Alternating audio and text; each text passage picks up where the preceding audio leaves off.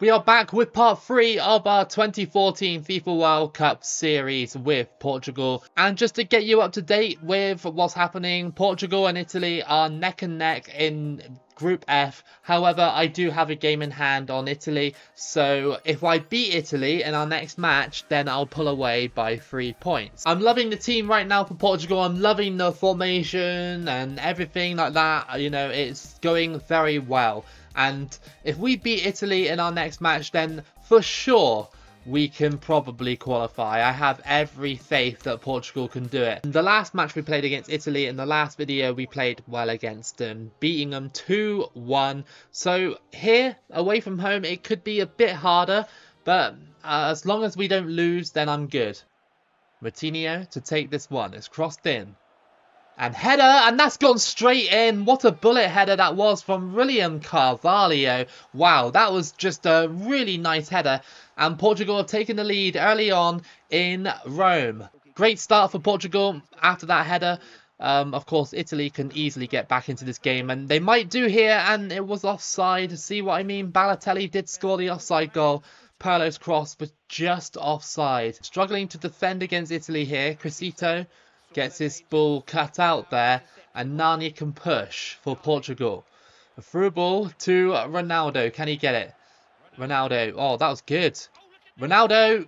Oh, yes. 2-0. What a strike that was by Ronaldo. And that one rolls in for 2. And Ronaldo has showed up again when it matters against a big side. You know, he did it in the first match against Italy, and he's doing it here. 2-0 to Almiron. And the shot there just palmed away by Buffon and caught. We could have 3 goals in this half. Portugal have been playing outstanding away from home. And we'll be going into half-time with a 2-0 on the score sheet. Italy haven't done much in front of our goal. They scored an offside goal, but that's about it. Over the top. Oh, Bruma is getting on the end of this one. It will be 3-0. A bit of luck there. Buffon couldn't quite catch it. And Bruma has made it 3 for Portugal. This is outstanding by Portugal. I'm really getting used to this team, and I know it's a 5-star team, so I'm going to play better with a 5-star team. All the formations and the players I have on the field are exactly the players that I want for this run. And I think that, you know, based on this result, I reckon we could definitely go on to have a deep run in the World Cup if we qualify. Might have it here. They do. Abate crosses it in. Balotelli just wide. And Italy, their only real chance of the game apart from the offside. And Portugal have locked them down. Crossed in. Wow. Ronaldo just headed it in, and that is 4-0 against the Italians. Ronaldo again shows up. 2 goals against Italy, just like in the last game. And, well, I mean, what a ball that was. And Buffon didn't come for it. The Italians didn't bother to collect it. So, yeah, great. Great performance, and we'll definitely be winning this game. Carvalho. Almiron. Coentrao. Still 15 minutes to play. Italy are on the ropes here against Portugal. They just cannot stop us from passing it around here. And how did that go past Buffon? I don't know how that worked, but Nani has scored to make it 5-0 against Italy. And look at this absolute calamity there. Buffon just having an absolute howler in net there. He couldn't even get the ball. So it's going to be a corner to Italy. They have a chance to get one back at least. Nope, that's not going to happen. Balotelli has got it. And Crisito goes for the strike. Nobody is going to get there. Oh, hang on. Okay, well, he stole it back and he scores. That's 5-1. It was a nice strike, but it won't change nothing apart from the fact that Italy has scored. And that is going to be it. Portugal have dominated Italy in this game. 5-1 to show them that they deserve to be top of the group. And, you know, I don't think the rest of the group should be a problem after this result. We've shown how good we've been against a 5-star team. The form is obviously so incredible that we're scoring 5 goals against a 5-star rival in this group. So I think Scotland and Finland will still have to watch out for, just in case they want to be irritating. But Kazakhstan, I mean, well, I mean, good luck trying to beat me. And as you can see here, that is the group table. So Portugal are 3 points ahead of Italy with a game in hand. Scotland could potentially, with a good run of games, could potentially nick that playoff spot away from Italy if Italy drop any more games. So our next match is going to be against Kazakhstan away from home. Again, it shouldn't be that much of a problem, especially when I've left the first team on the field for this one. You know, I haven't changed anything from the last match.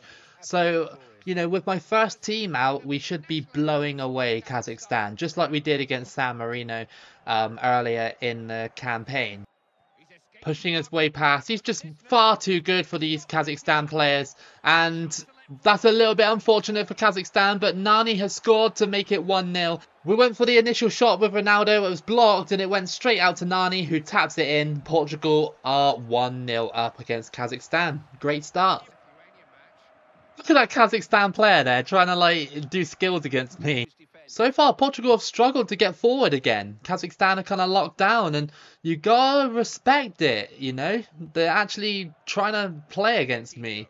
Not like San Marino did when they just let us score like 6 goals against them. Or Italy, actually, to be fair. Italy were not that great either. Half-time, 1-0 up against Kazakhstan. All that matters is that we're getting the wins. It doesn't matter if we're winning by like 5 goals or 1 goal. You know, a win's a win. Going to be a corner to Portugal. 63rd minute. Is there anything here for Portugal? No, not quite. Coentrao out to Matinho. Oh, good save. And this is a really valiant effort from Kazakhstan to try and stop me from scoring more goals. Into the middle to Nani. Is there... Oh, Ronaldo's shot is saved. Again, the Kazakh keeper comes up big against Ronaldo. Cross that one in. Ronaldo's header's blocked. And it hasn't been a brilliant performance here from Portugal. The first team as well, might I add. But they got the job done. Only a 1-0. You know, a lot of people might think that's a bad result. But I don't really care. It's still 3 points. And Kazakhstan actually played really well in that game. Especially that man there, the goalkeeper. The goalkeeper denied a lot of shots. So our next match of qualifying is going to be against Finland. We are at home for this one. Potentially could slip up in this one if Finland decide to play well. Of course, you know, that 1-0 against Kazakhstan was a little bit concerning, considering that we couldn't score more goals. So, of course, Finland are going to be super defensive in this one as well. Finland are going to try and spoil our run in this qualifying. But I'm confident that Portugal can win the game, even just by a 1-0 or something. Through ball. Here comes Bruma. The pace is going to be a bit too much for Finland. And we smash it into the bottom corner to make it 1-0. Bruma is just too fast for the Finnish defence and finishes in style against Finland. The team just feels so good to play as. It's been quite a long time since I played as a 5-star nation on this game. For a qualifying run. I don't actually think I've done a qualifying run with a 5-star nation on this game yet. And Finland have just scored. What a ball. And Hatamasha scored to make it 1-1. That was a hell of a ball. You got to give him that. And I didn't think he'd score from that angle, but he did. And Finland have equalised. Ronaldo cheated! Ronaldo! Oh, that's a bit cheesy. That was so cheesy. I couldn't get Ronaldo... Well, he wasn't leaving the box. And Ronaldo takes it off the goalkeeper's hands and taps it in. And Portugal lead through a very controversial goal. Look at that. Well, it didn't show the full replay. But Ronaldo takes it off the goalkeeper and just taps it in. I mean, Ronaldo. That was a dirty play by Cristiano Ronaldo. It's half-time and Portugal lead, thanks to Cristiano Ronaldo's, well, controversial goal. I mean, I know you can. I don't know, is that allowed to, like, can you actually do that in real life when a goalkeeper's kicking the ball? You can just get in front of it and just, like, I don't know, just stop it? Like, surely that's not allowed. People are going to call me out for not knowing the rules of football now, but I genuinely don't think that's actually allowed, but this game allowed it. And yeah, we have been all over Finland, 9 shots to 1. They've obviously scored their shot, but they haven't done much else. Not much has happened in this second half for Portugal. They've been a bit flat attacking wise, but some of our players are really out of stamina now, so I kind of understand it. Almarin, oh, the deflection almost took it in. It's going to be a corner to Portugal in the 90th minute. Can we get a third just to cap off the game? Header, oh, good save. And it's gone back into the box and blocked. Oh, okay. Well, great defending by Finland to stop the third from going in. But once this is booted away, it will probably be game over. And Portugal have got another win in this campaign. And surely now, with only 2 games left to play, one against Kazakhstan and one against Scotland, we probably have done it. So with 2 games to play, Portugal have pretty much done it, I'd say. Our goal difference is better than Italy's, and even if we drop our last 2 games and Italy win their last 2 games, our goal difference should be better than Italy's, like, by a mile. So I think we'll be good, especially we've got Kazakhstan in one of the last games and Scotland as well. Scotland might be hard because they are pressing for that playoff position, and I kind of hope Scotland get it over Italy. That would be a massive surprise. So for this match against Kazakhstan, I've completely changed the lineup so that we can rest for our match against Scotland. Hopefully the reserves can get the points against Kazakhstan. I don't see why they can't. So we are back at home for this next match against Kazakhstan, and again it should be a win, even if it is just a 1-0 like last time. I would say that we were a little unlucky in the last time that we played Kazakhstan because their goalkeeper was just really lights out in the last game against us. You know, Ronaldo was actually shooting on goal and he was saving all those shots. Carlos Martins, he scores to make it 1-0 in the 40th minute. Carlos Martins has done it for Portugal.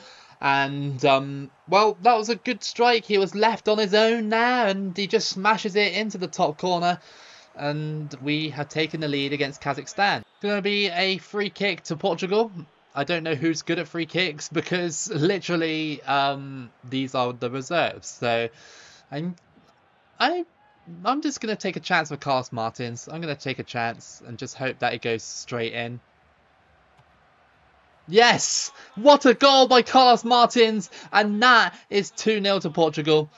Just an incredible free kick from Martins. That's who the game told me to use. So I was like, okay, I'll run with it. And it was just a fantastic free kick, wasn't it? I mean, look at that. Just top bins, and love to score free kicks like that when you get the chance, especially with a player that is a reserve pretty much. So yeah, fantastic stuff by Martins. Portugal cross it in. Eder. And that's a goal, and it's Helder Postiga with a goal to make it 3-0 game, set and match against Kazakhstan. We have qualified for the World Cup in style with our reserves. I mean, you know, who's surprised about that, to be fair? The reserves played better than the first team, to be honest with you. First team only got 1 goal against Kazakhstan. The reserves have actually done a lot better. And that is going to be it. Portugal have qualified for the FIFA World Cup 2014 in Brazil. So congratulations to Portugal. I mean, it wasn't that hard of a group. The only team that really posed a threat to us was Italy, and we dispatched of them in style over the 2 matches. So yeah, Portugal fully deserve it, and I'm really excited to see how this team can perform at the actual World Cup. Let's have a look at the situations in the other groups before we go into the World Cup draw. And there's a lot of groups that still have yet to be decided. So our group is pretty much done, I reckon. Italy will win their last match because they'll probably play against like Kazakhstan or San Marino or someone. But in Group A, we've got Denmark, Serbia and Belgium all fighting for top spot. So it will be very interesting to see who will win that one. In Group B, it's exactly the same between Romania, Hungary and Switzerland. 2 points separate Romania and Switzerland. Also Hungary are sandwiched in the middle. Iceland fell off a little bit, and so did Ireland as well. In Group C, you'd think that Russia have got that top spot secured. Bosnia could push for first if they wanted to. I think Ukraine... Yeah, I think Ukraine have definitely missed out, but that was a pretty close finish between those 5 nations there. In Group D, it's all to play for between the Netherlands, France and Croatia. So yeah, one of them is going to be eliminated from World Cup qualifying. In Group E, the Czech Republic are still 2 points ahead of England, and England are in danger of losing that playoff spot if they lose their last game and Slovakia win their last game. That would be incredible if England got knocked out of that group, because yeah, 2014 England, even though they were bad in real life, they're very overrated on this game. So it would be a little miracle if the Czech Republic and Slovakia qualified together. In Group G, Germany have probably wrapped up that group, I'd say. Turkey behind them by 3 points. Montenegro are just behind Turkey as well. Can Montenegro make it, or will it be Turkey? We'll have to find out later. And in Group H, Spain and Poland have wrapped that group up pretty much. Like, Israel can't catch them up, and neither can Albania. And it's the same in Group I. Slovenia and Greece have got the last 2 positions. So yeah, it'll be down to the last day in that group. Last match of qualifying then. Can Portugal go perfect in this one against Scotland? If we win this match, then we get 30 points, and you know, that would be a perfect campaign. And it's nice to have a perfect campaign on 2014. Bruma. Oh, that's nestled into the bottom corner from that shot, and Bruma has scored to make it 1-0 against Scotland 8 minutes in, and this is not good for Scotland. I mean, of course, Scotland can't qualify anyway because Italy will probably win their last match, but that was a nice strike by Bruma, and that's 1-0. It's a good ball, and here comes Nani. I think he's a little bit too quick for Scotland here, and thankfully the Scottish keeper did save that shot for Scotland. But Ronaldo, another save. Well, the game's been kind of quiet. Portugal haven't really pressed that hard. Scotland are really trying to get back into this game, but well, to no avail really for them. Nani. To Bruma, it's tapped in. It is 2-0, and Bruma has just finished the game here, and that will be 3 points for Portugal, surely. Well, free kick to Scotland. What can they do here? Crossed in, and that's actually headed in there by Hutton, and that'll be a consolation goal for Scotland for sure. Scotland have scored, but yeah, nothing doing really. Nice header. Like, nobody really wanted to defend that at all. I think Portugal know that this game is pretty much done, it dead and buried. And oh my goodness, Nani has scored from that position to make it 3-1. And if Scotland thought they had any chance of having a quick comeback, well, they were mistaken. Nani has scored from that distance. I just wanted to boot the ball out of play just so I could get the match over with. But did it take a deflection off that defender?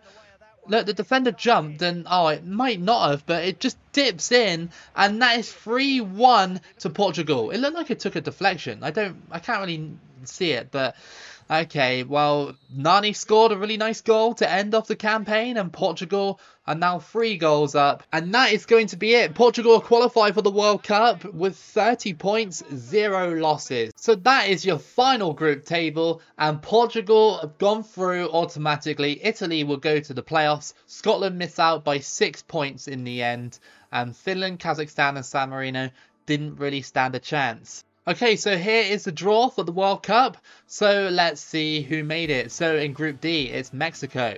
In Group D, it's Romania. In Group F, it's Ivory Coast. In Group C, Argentina. In Group H, Japan. In Group E, Czech Republic. In Group B, it's the UAE. In Group G, it's Egypt. Group E, Canada.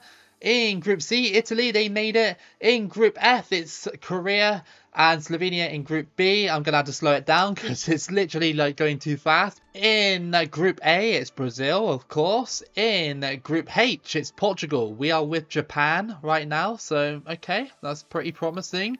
In Group E, it's Chile. In Group H, it's Belgium. Okay, right, so that's another biggish team that Portugal have to contend with. Group A, Honduras.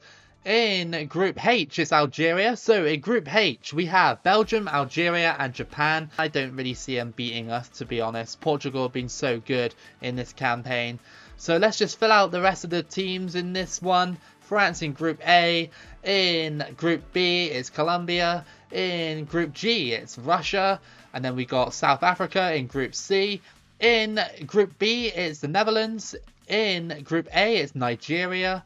We have Paraguay in Group D, and Germany in Group F, and the remaining positions, England in Group G, USA in Group G, and one final position goes to Spain. So before we end this video, let's have a look and see what went on around the world and see who came close and stuff like that. So in the final round of the Africa zone, this is how it looked like. So we have Cape Verde Islands losing very narrowly to South Africa, and South Africa qualified. In the other game, we have Ivory Coast beating Zambia 5-2, so Ivory Coast qualified. In the other game, we have Nigeria squeezing by Gabon to qualify. Unlucky Gabon.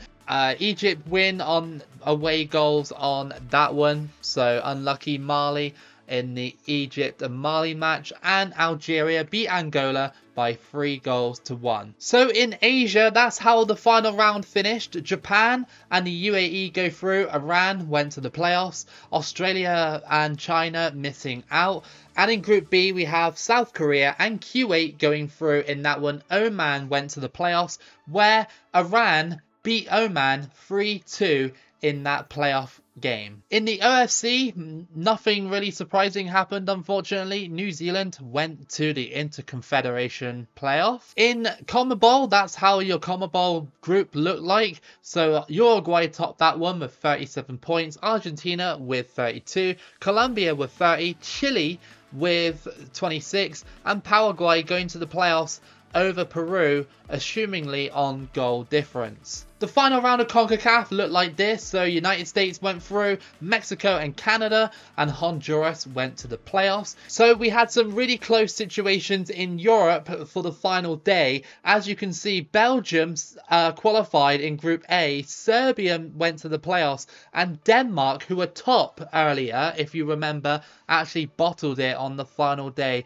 to not qualify for the World Cup. Heartbreaking for Denmark there. In Group B, it was Romania that went through, and Hungary going to the playoffs. That was an incredibly close group in that one. Very, very well-rounded group for all teams there. In Group C, Russia went through automatically, and Bosnia went to the playoffs. Ukraine missing out by 2 points. In Group D, it was Croatia in the end that failed to qualify, and France went to the playoffs. The Netherlands went through automatically. In Group E, it was the Czech Republic that went through automatically, and England did obviously advance through the playoffs. We'll check out how they went through in a minute. Obviously, we know our group. In Group G, it was Germany who went through automatically. Turkey going through to the playoffs. Montenegro missing out by 3 points. And most surprisingly, I'd say the Faroe Islands picking up 13 points, only about 5 points behind Turkey in that group. So yeah, the Faroe Islands had a really good campaign in that group. Group H, it was Spain and Poland that went through.